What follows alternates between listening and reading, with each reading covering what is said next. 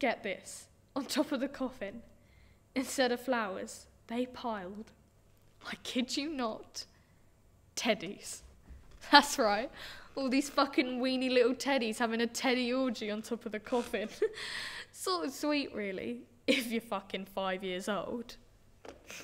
So anyway, then this really random thing happened. Darren Price starts having this nervous breakdown in public in front of everyone, and he's sort of whimpering like, my baby, and then he has to be taken outside, and in the meantime tears and snot are just running down his face, which is still all cut and bruised, and they had to wire his jaw so he looks really shitty and he can't even speak properly.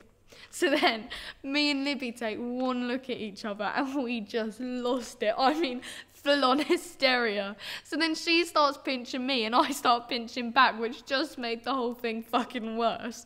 So then all the people around us were like hissing and tutting like we can help it. And I don't think Sandra's mum was too impressed. Poor cow.